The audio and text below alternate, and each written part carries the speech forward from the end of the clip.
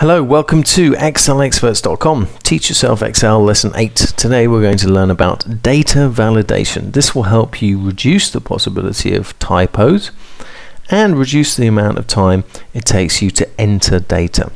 To follow along with this, you go to ExcelExperts.com, you click on Teach Yourself Excel, and from that menu you choose Data Validation.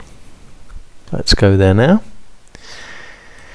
If you're dipping in and out of the course, you can download the starting sheet there and then follow along immediately with whatever else is left.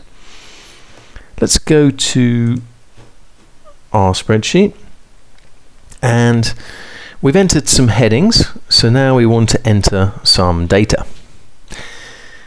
So there's 3 expenses we're going to enter.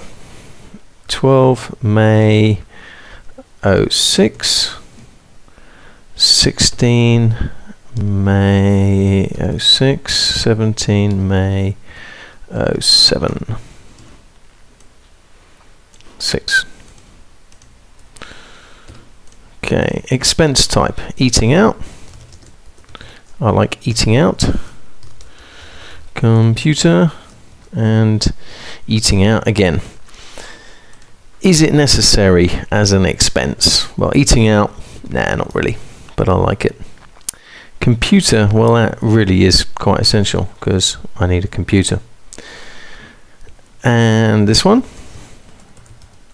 No.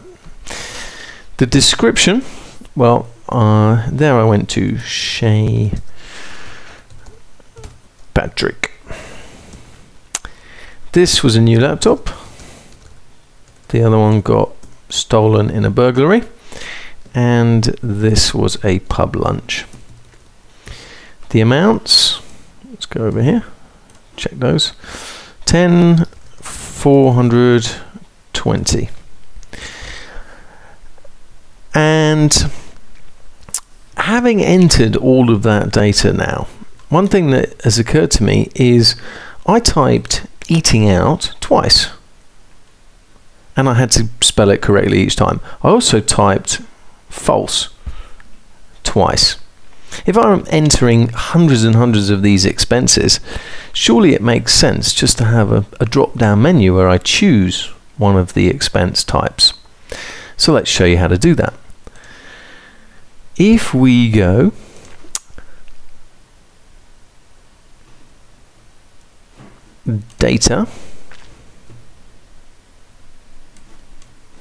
Data Validation, we can then choose List and type as our source eating out, comma, computer. If I click OK, I then have an option on this cell that says what I can enter. I can choose computer, I can choose eating out. Well, that's pretty useful. If I want to apply that to whole column, just click on the column. Yes, and there we go. So now everything in this column has the same data validation. So entering future expenses should be a lot quicker.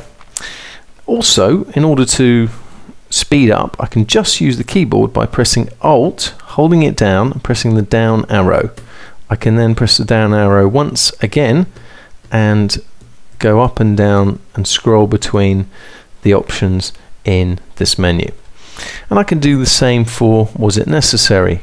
Click on the column or select cell C1 and press Control Space. Data validation, list, source, false, comma, true. Click OK, and here we have the same thing there. So that was lesson 8 on data validation.